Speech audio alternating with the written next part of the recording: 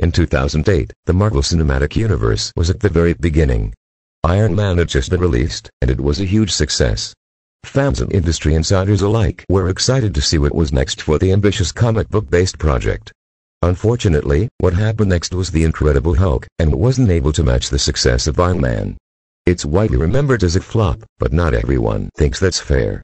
The Marvel Cinematic Universe was just getting started. In 2008, the same year Iron Man was released, Marvel debuted the character of Bruce Banner in The Incredible Hulk. It featured Edward Norton as Banner, and it told the Hulk's origin story.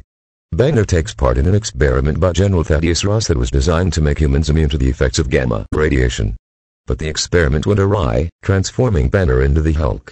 After the triumph of Iron Man, the hopes for this next installment were high. But although the movie was initially generally well received by critics and fans alike, it never managed to get much traction at the box office. The enthusiastic response to Tony Stark's superhero just never appeared for the Hulk. The Incredible Hulk was considered a failure. The lukewarm response at the box office was poorly timed. Although there have been other MCU movies that didn't do well, this one happened to come along at the beginning of the franchise. Marvel Studios simply couldn't afford to have viewers lose interest in the project.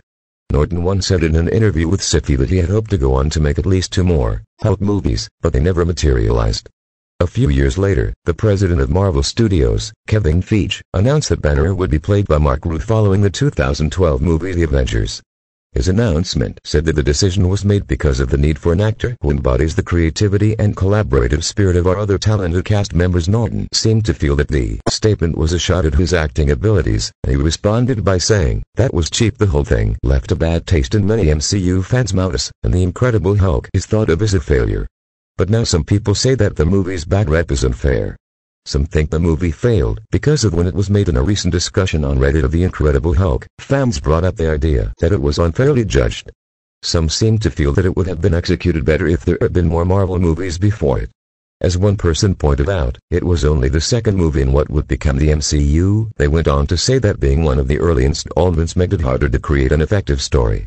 Writers and directors were actually limited by going first, and the studio was still learning how to make superhero movies in its own style. Fans seemed to feel that the writers would have been able to give the movie more life if they'd had more experience with the genre. Because it was made before they really developed the familiar tone of the MCU installments, it simply didn't have enough jokes like the rest of the MCU films. Others agreed, saying that the fact that the Hulk wasn't a part of anyone else's story also made it fall flat in a way the other movies didn't, especially as the universe grew and people became familiar with the different characters. One of the strengths of the MCU is how the different characters interact, and their stories affect each other. The Incredible Hulk tells its own story that is not connected to anything that would ultimately become the MCU.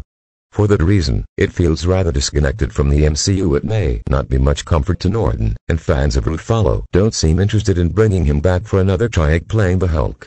But maybe things would have been different if his story had been told later.